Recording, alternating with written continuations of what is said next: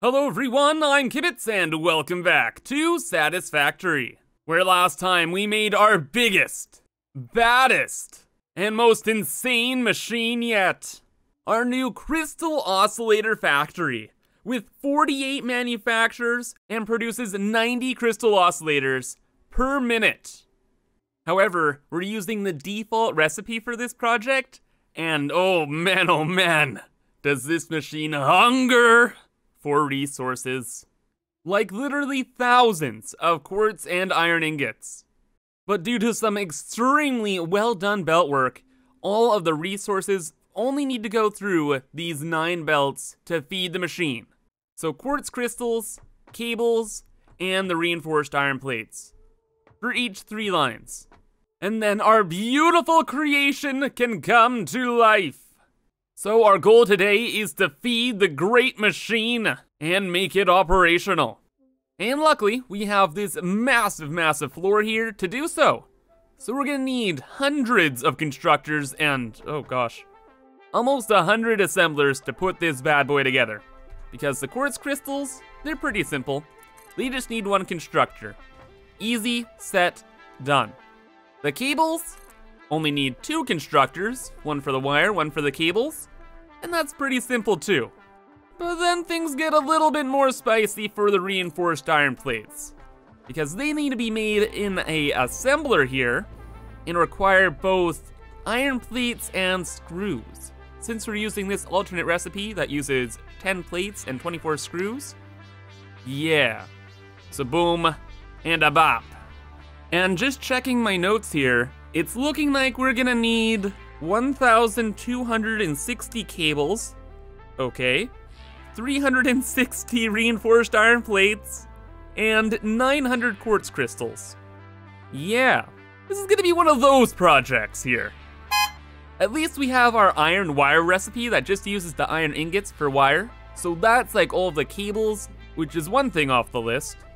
And then all the quartz we need is just on the top of the iron spine here. So we just need to bring it up a little bit further to this area, and then we're cooking. So let me gather all of the materials up to this floor, and then we'll start putting some things together. All right, this is what I'm talking about, brother. The iron spine has been extended, and the quartz segment bridge is completed. So now we have all of the quartz up there, ready to go. But far more importantly, guys, it finally happened. After long last, our thin gray square production is complete. AKA our smelter array. That's taking the 10,140 iron ore and just processing it into ingots. Oh my goodness. This might be the single longest running project in our entire world. Like, there are 338 smelters in this array to get all the iron processed. And little by little, I've been chipping away at it on live streams, and now it's actually finally done. And now hopefully, we'll never have to worry about iron ingots again. Or maybe we will, because the project we're working on today is gonna be using 1/4 of our iron supply, just for this one production. But pshaw, who needs to worry about iron right now? Let's worry about quartz. Yeah, our beautiful pink quartz. Because this is gonna be useful, because we have an ample supply of it. And for this project today, we're going to need 1,800 quartz. So that's 2 full 780 lines, and then a 240 line. I just did a little bit of load balancing to create. So it's a splitter. 1 is a 780 line going out, and then there's 2 120 lines that go into a 140 line, and yeah, it all measures out just fine. And this project will work out just fine, because it's quartz. It's a one-stop shop. Oh, and guys, I have an excellent idea I have to share with you with our quartz crystal constructors. So we need to make 60 of these bad boys to process all of the quartz, and I had a great idea. Well, the first one was to make like a weird looking kind of constructor array wherein there'd be a middle like hub floor where all of the processed crystals would go to. Now do something like this. And that would look pretty cool at the end of the day. Unfortunately though, I'd have to tier out all of the constructors, so it's like constructor here, empty spot, constructor, empty spot, etc, etc. And I was only able to fit in 30 into this space. And I want to try and get all the constructors into this space, so building only half the amount we need is not really satisfactory.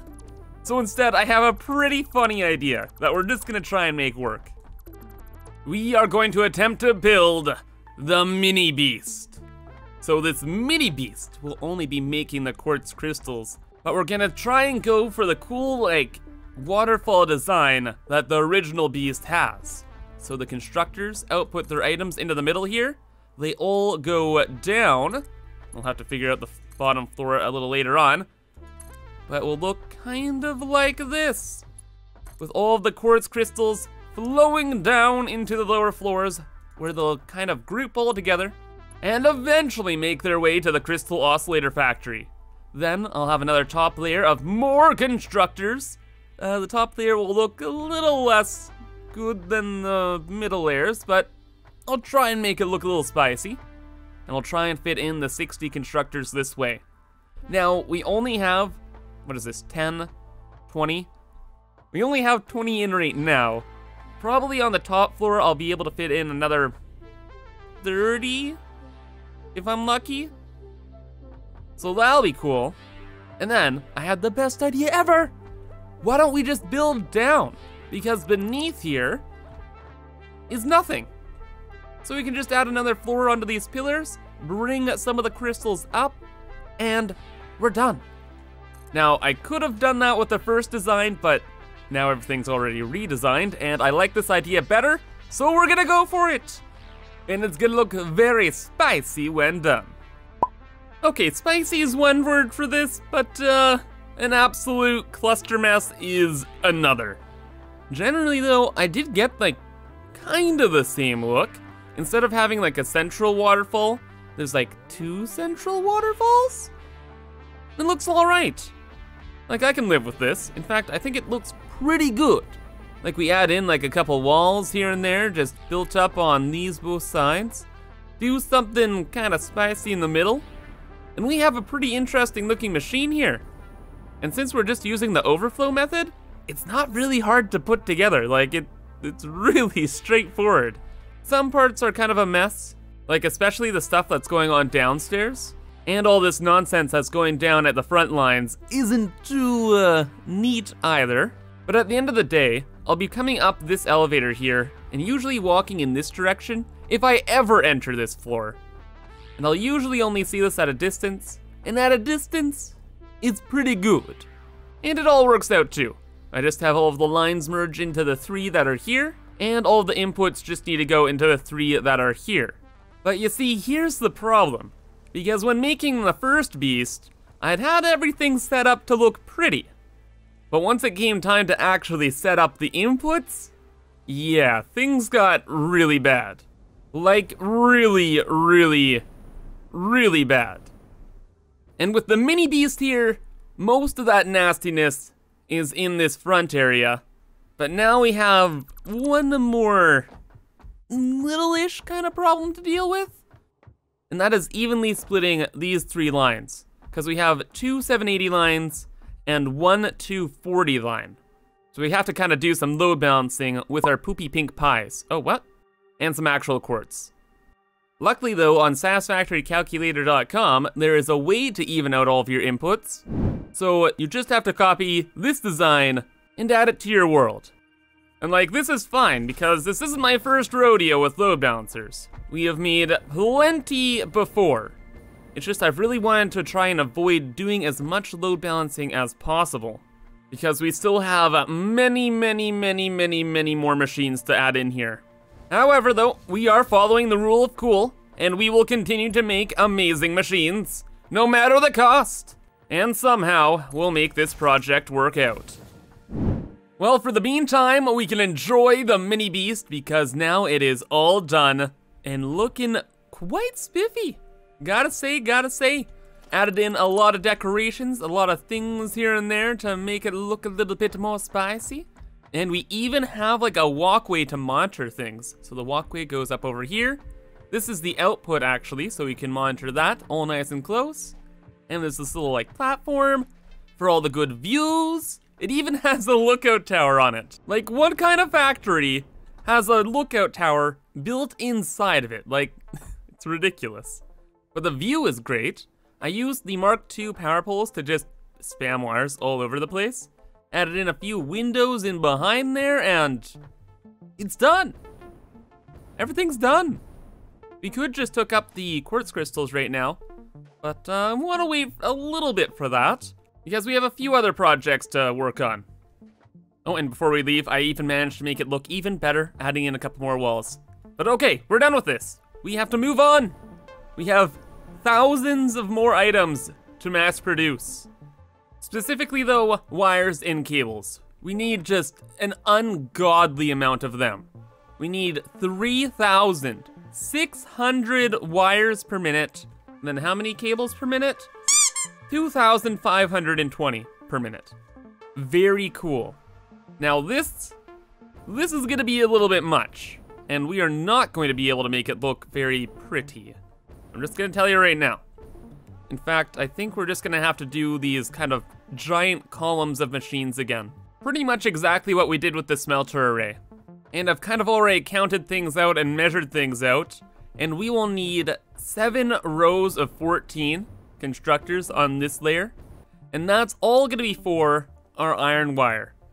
Then just above the wire constructors, we're gonna have to build even more constructors. Okay, and I just did the math here too, and we're gonna have to have 7 rows of 12 for the cables. And you know what? I think with this part of the project, this is something we're gonna be chipping away at. Like, there's no way I'm getting this done today. Like, the smelter array took us almost a month. This will probably take another 2 weeks. So today then, we're just gonna try and figure out the proper pattern to use for this project. Something we can just copy for the rest of the floor. And I just realized that I can't just do these rows of 13, at least not for the iron wire recipe, because 67.5 times 13 is like 820-ish, and that can't fit on our 780 lines. Oh, actually, it's 877.5, so yeah. That's bad. So already, like, before we even really got started, we have to change up the design here. So these are gonna have to be rows of 11. Oh, ay, but if these are in rows of 11, the floor won't be able to handle all of the constructors. Like, we'd have to put like a couple over here and over there and all over the place, and ooh, things start to get nasty.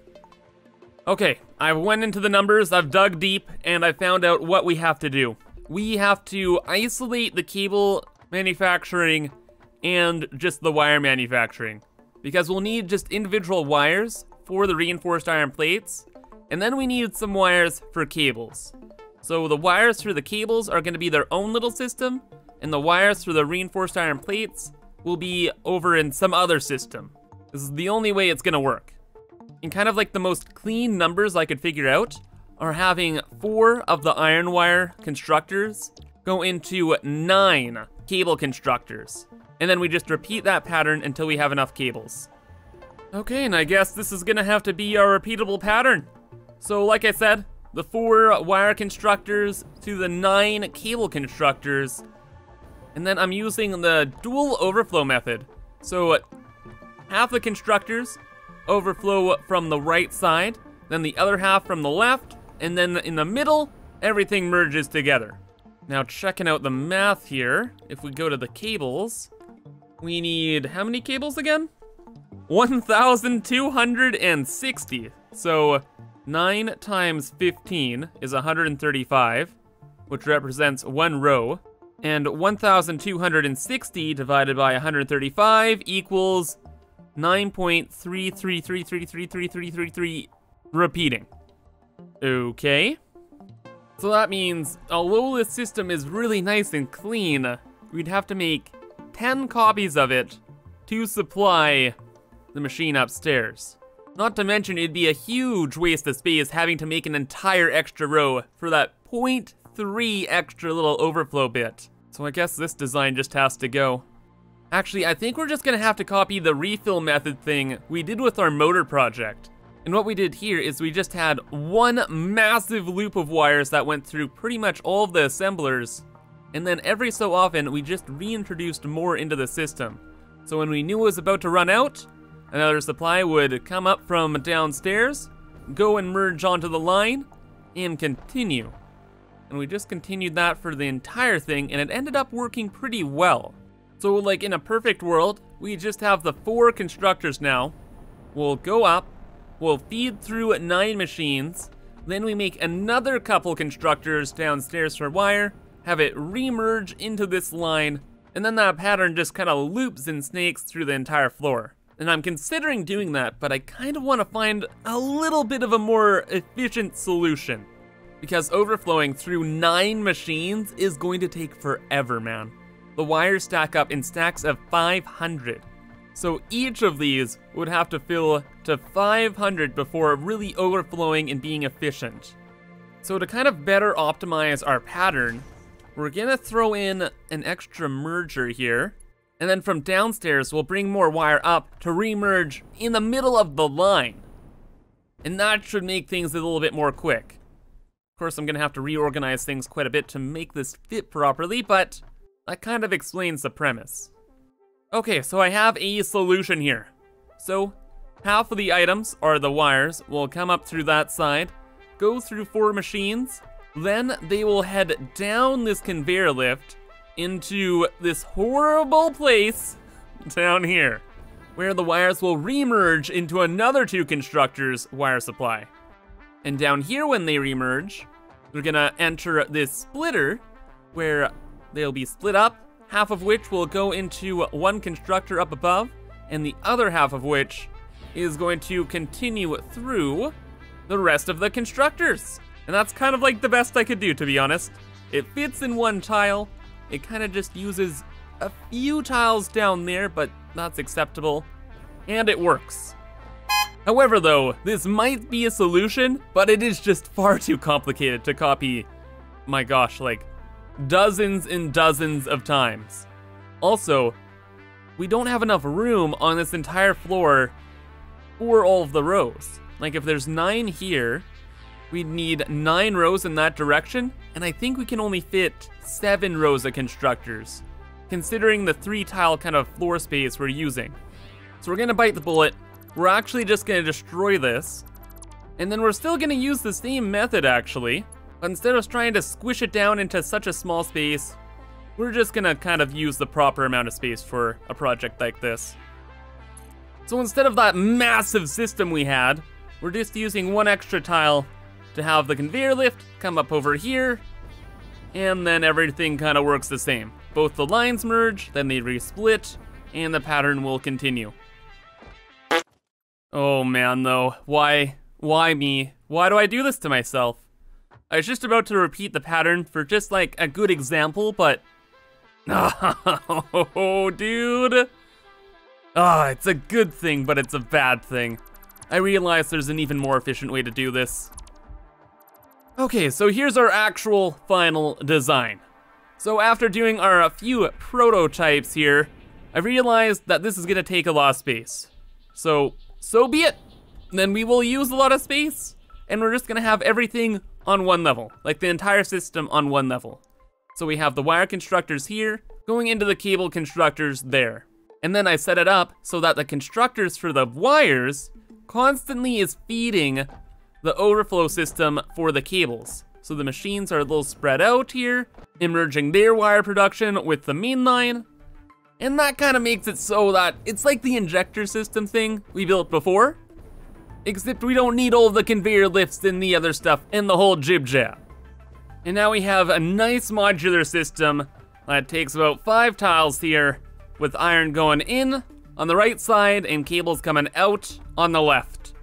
And now we just have to copy this enough times until we have our 1,260 cables. So with our final design now, I've done the final measurements hopefully, and it's looking like we can fit all of the cable production in this little box. So this is gonna be dubbed the cable cube. And once it's done, we'll lock up the cube and we'll forget about it forever. And that just leaves one last thing.